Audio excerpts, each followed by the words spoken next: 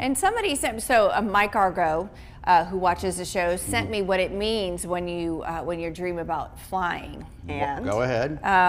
It signifies your ability to conquer obstacles and rise above hardship.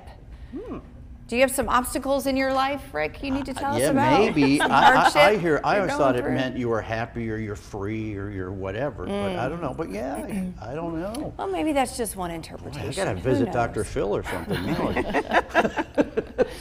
Rick's got some hardships in his life right now.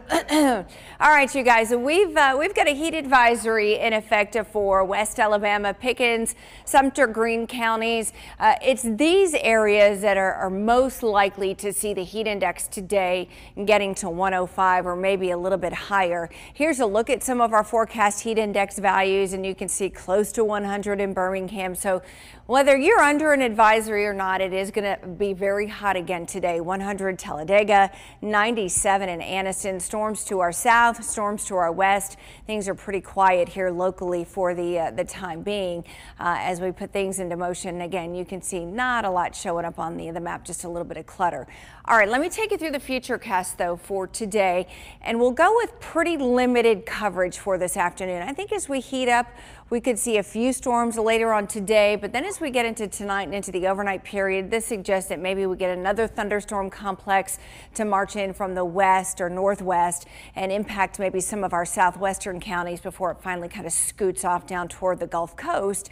And then during the day on Tuesday, some drier air starts to settle in.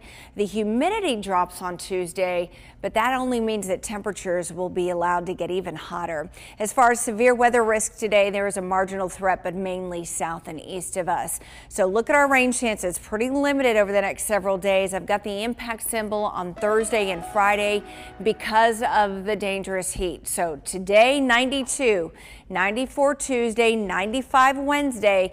I mentioned the humidity drops Tuesday and Wednesday, and so the heat index will be pretty close to these air temperatures.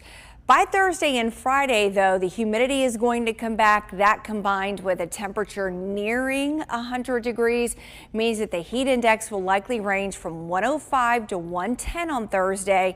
And then on Friday, we could actually see it maybe getting above 110 in some spots. So we'll likely have some heat advisories issued for Thursday and Friday, and it's possible we could even get some excessive heat warnings during the end of the week as well. Maddie? Steph, we're getting a beautiful view of Highway 280 as the sun is